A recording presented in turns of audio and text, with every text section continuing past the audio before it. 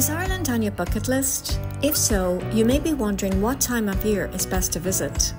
Hi, I'm Colette from Ireland on a Budget, and today I'll be giving you the inside scoop on the best time of year to visit Ireland, along with the things that you can do when you get there.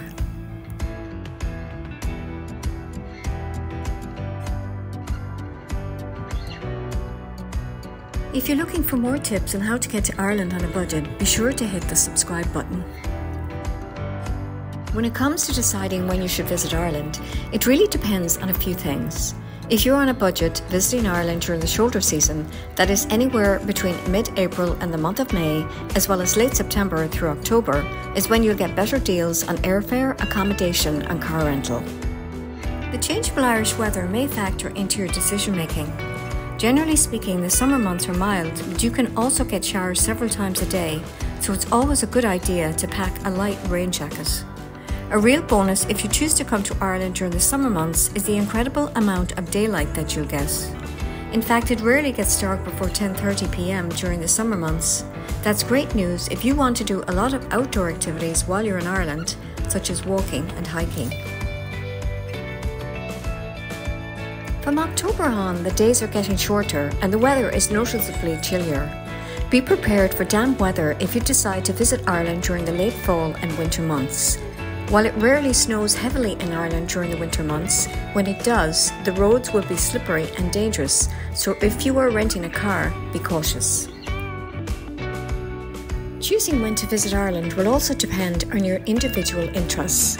If you're interested in festivals, for example, you'll find that while there are plenty of them throughout the year in Ireland, the outdoor celebrations are the most fun. Some of the more notable ones include the St. Patrick's Day parades around the country, the Galway Races, the Rose of Tralee, the Matchmaking Festival in Lisdoonvarna, County Clare, the Galway Oyster Festival and the Puck Fair in Killorglin, County Kerry. If a Wild Atlantic Way road trip is on the cards for you when you get to Ireland, the summer months are definitely the best time to do that. While it's impossible to do the entire route, which measures about 1,500 miles from Mallinhead in County Donegal to Missenhead in Cork, doing a portion of it will still demand many hours of driving along the coastline and stopping off at your favourite places, so plenty of daylight is recommended. There are lots of heritage sites to visit around Ireland.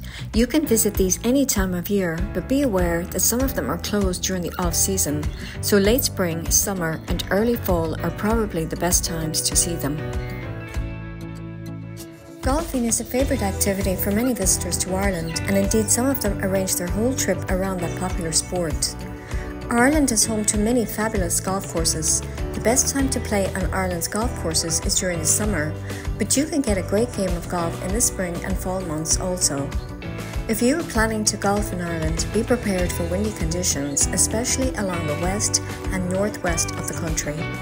Some of Ireland's most popular courses include the Royal Portrush, which is in Northern Ireland, the Waterfall Golf Links in County Kerry, and the Portmarnock Golf Course outside Dublin.